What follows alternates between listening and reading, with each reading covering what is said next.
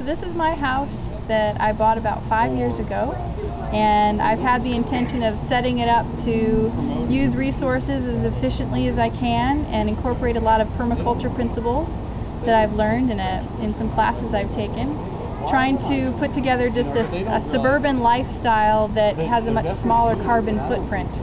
So I don't own a car. I live car-free. I'm in a friendly neighborhood where I can walk to work and walk to the grocery store and ride my bike to downtown. And so I'm going to take you on a tour.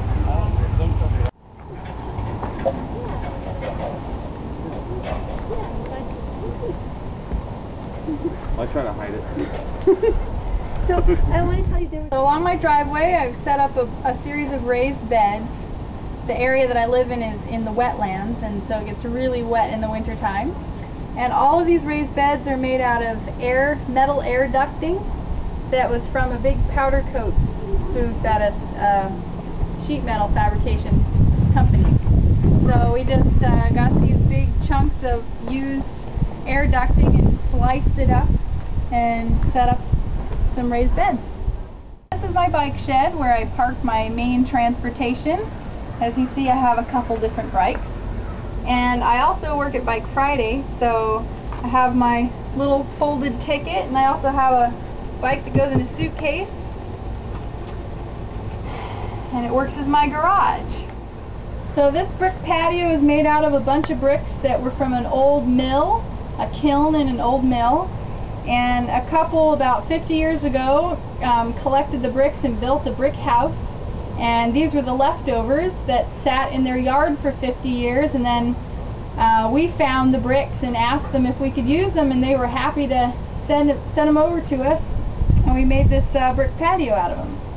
I also have this awning is made out of an old skylight.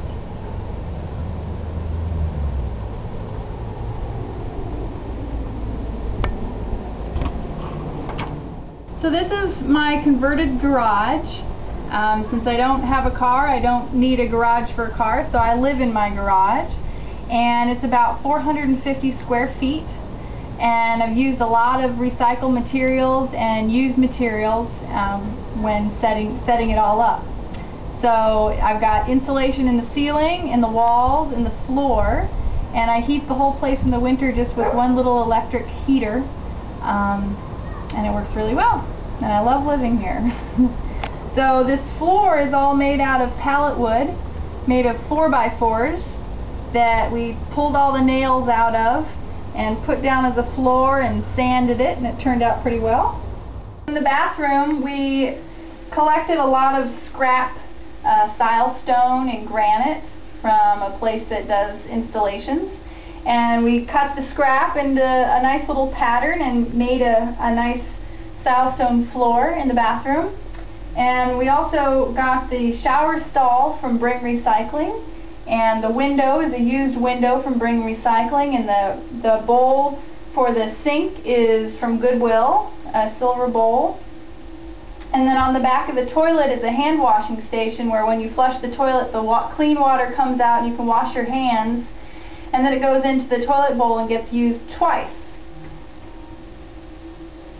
So now you can go on and look at the details.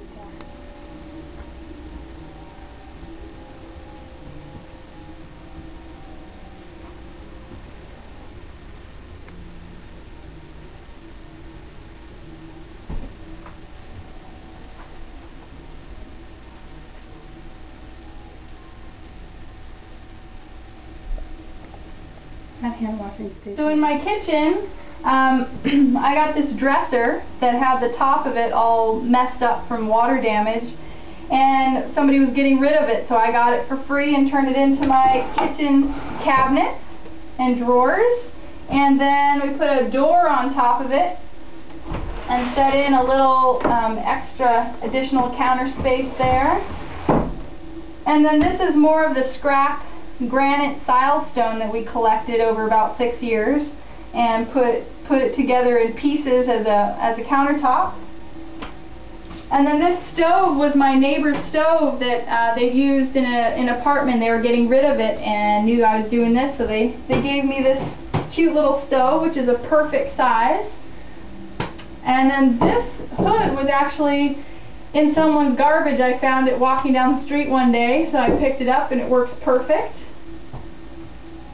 And then another neighbor was actually getting a new sink, and so they gave me their old sink. So I got their sink and their fixtures.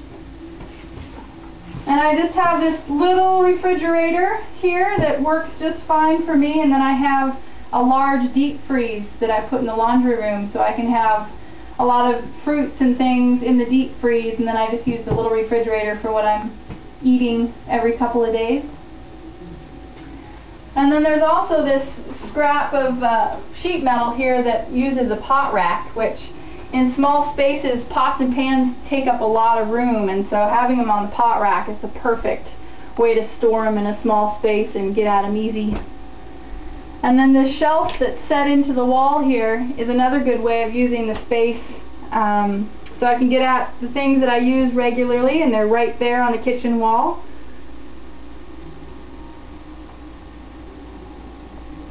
And the windows from Bring Recycling. So this is my bedroom, and I really like arches, so figured out all this trim here is made out of pallet wood, and we cut it into a nice little archway, and then these pocket doors work really well. They don't take up any extra space, and they allow for the arches, so we were really excited when we figured that one out.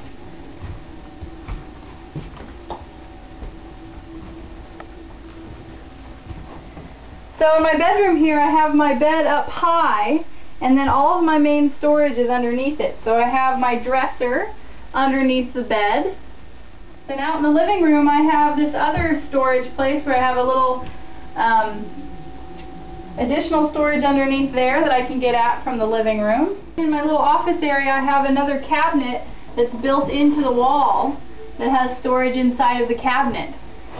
And so all three, my dresser, and the open storage space and the cabinet, all fit underneath my bed to store all of my long-term stuff. Hi, fishies. Yeah, they're little fishies. Another built-in shelf here for all my books. Works really well.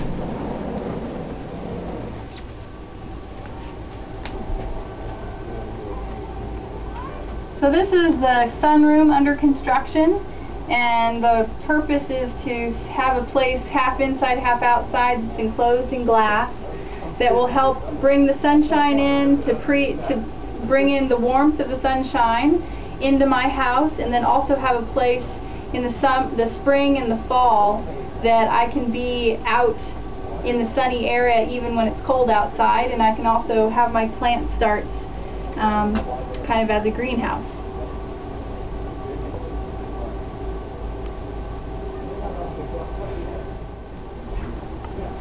All right, have fun. All right,